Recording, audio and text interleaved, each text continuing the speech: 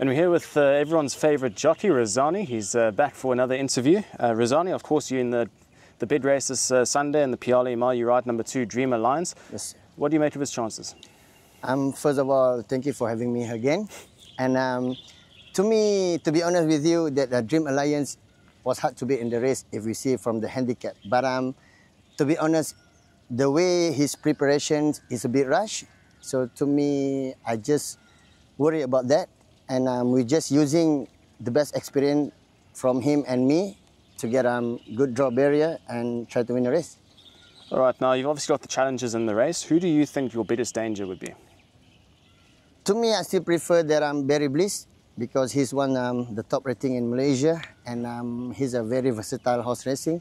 He can run from everywhere he wants. And then he got a draw barrier white too, but I'm not worried about that. Just Golden Pegasus, first time 2000s, I'm not worried about it also. Mega Gems just won Coronation Cup. He will be the danger and on form at this moment.